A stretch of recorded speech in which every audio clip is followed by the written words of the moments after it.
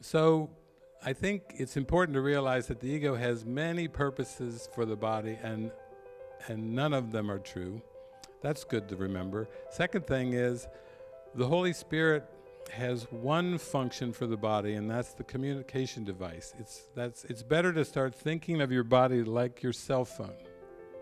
Yeah. Really.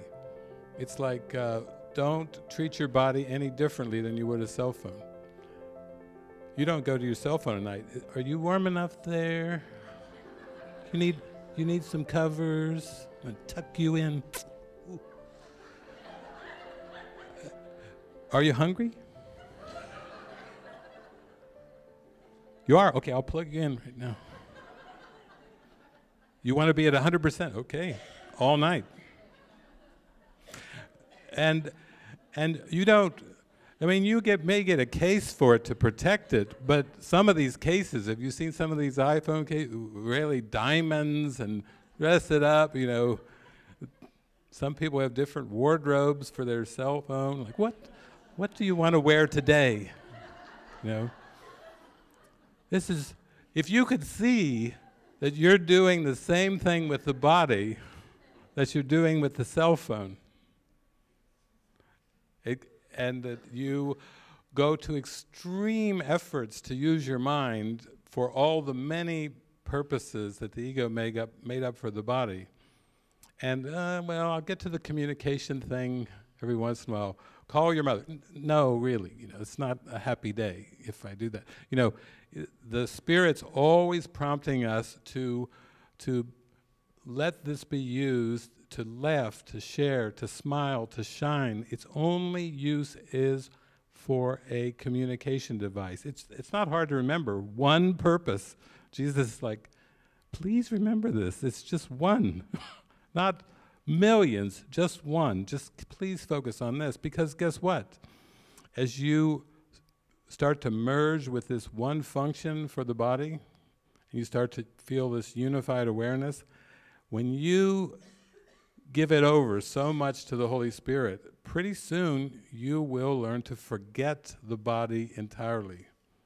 Yes, it will disappear from your awareness. Why? Because nothing in this world has existence in and of itself.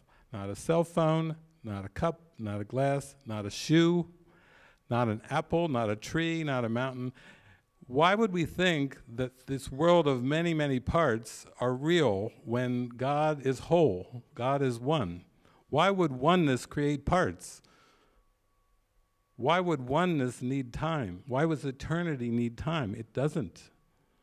The parts are part of the misperception. So basically, I was digging through the Course and I found many, many references.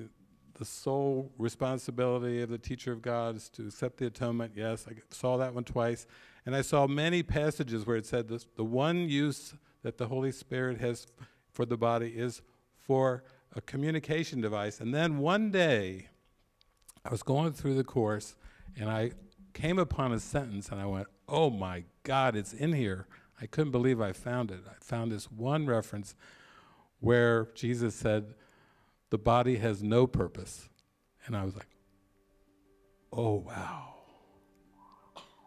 But you can imagine if your mind becomes so unified, like the quantum field, everything's energy, everything's perfectly connected, that in the end, guess what disappears?